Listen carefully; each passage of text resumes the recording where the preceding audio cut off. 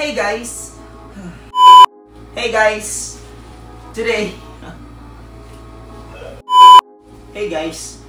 mag-unbox and magre-review tayo ng Wiefeng WT3520, isang cheap and durable tripod na mabibili natin sa halagang 600 pesos sa Shopee. So ito yung item natin, kaya dyan ka lang and like this video, and kung bago ka lang sa aming YouTube channel, please hit that subscribe button and notification bell for more updates sa upcoming videos namin. So yeah, without further ado, let's get started. So ito yung item natin guys, tatanggalin lang natin siya sa bubble wrap. Ayan.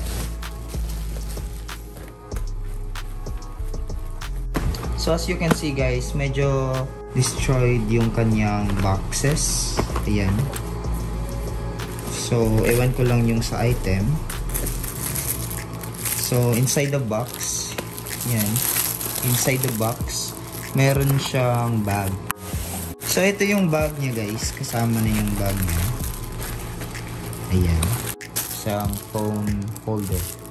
And ito siya, bali kasali to sa binayaran natin na 600 pesos.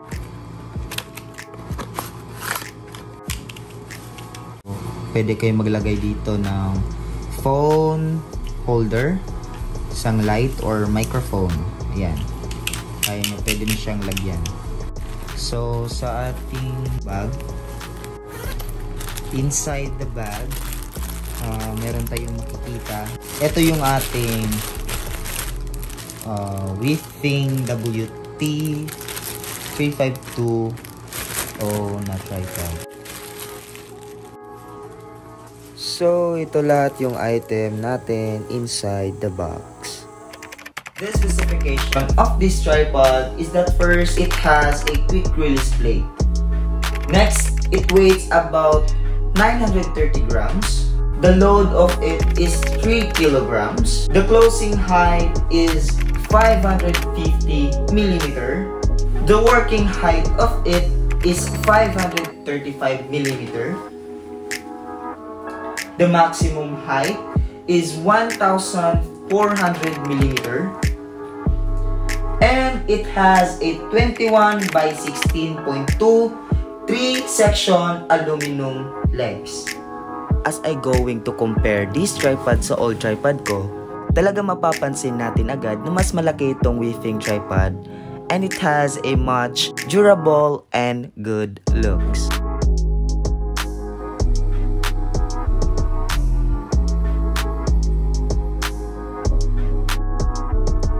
This tripod has a 3-way fluid effect pan head. And ituturo ko sa inyo ang mga parts and how does it works. First, this adjustable knob is for the rotation of the platform 360.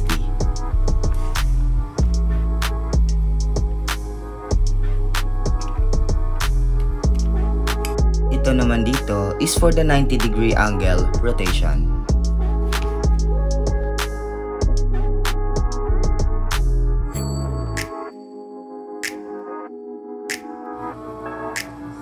And this adjustable angle pan handle, kapag inikot mo ito, it adjusts the pan head vertically.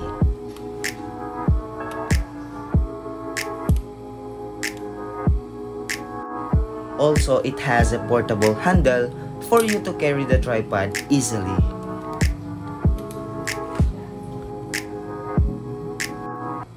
As I have mentioned earlier, itong tripod na to has a quick release plate. And kapag nilock mo ito, talagang mahigpit siya and hindi siya malalaglag. So paano tayo mag-attach ng phone holder or camera dito? This is how it works. Sa ilalim ng plate nito is may knob. And to attach the phone holder or cameras, kailangan lang natin itong ikutin at higpitan para hindi malalaglag kung ano man ang i-attach natin sa plate. And then, we just need to pull the lever and lock para maibalik natin yung plate sa tripod. It has a removable rubber anti-skid footpad and it will adjust sa kung ano man ang flooring na magpapatungan ng tripod mo. Also, may hook siya dito sa baba for... Ewan, ikaw na bahala. And kung makikita nyo dito na part guys, may bilog siya and it has a bubble. Ewan, di ko alam kung ano tawag dito, basta it will keep the right balance of your tripod.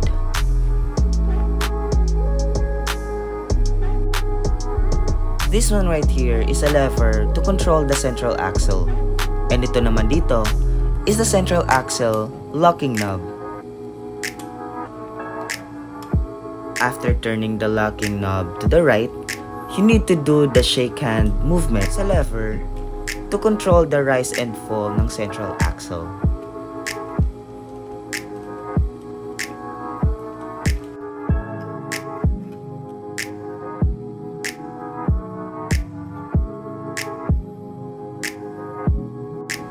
This one right here are the leg locks and quick release din ito. You just need to open the lock para ma-adjust mo ang haba ng kanyang 3-section aluminum legs.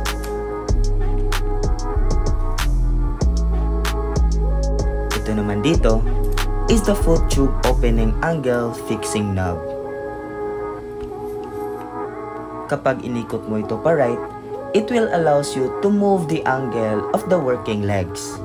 And kapag inikot mo ito pa left, it will lock the last angle position ng working legs.